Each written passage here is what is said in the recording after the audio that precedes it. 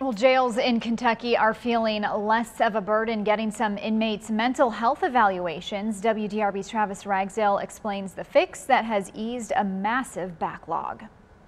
There are at least some inmates here at Metro Corrections and really all across Kentucky that can't have a trial until they've done a mental health evaluation. And no one will argue that having a speedy trial is a bad thing. Helps reduce the jail population, helps bring closure to families, and quite frankly, for individuals who are accused, gives them the opportunity to have their cases heard much more quickly. That's why a problem with getting some inmates' mental health evaluations before trial was creating such a headache. If there is ever a question about whether somebody is competent to stand trial in Kentucky, this is where they have to go to be evaluated. KCPC in LaGrange. WDRB first reported on the issue last March when some patients were waiting up to a year and a half to get an evaluation. You know, if we're waiting sometimes 18 months to get evaluations done, and now they're going much more quickly, it gives us an opportunity to move those cases forward, and it's about half the time of what we were doing. So how did the fix happen? Now, KCPC is sending psychologists to jails when they can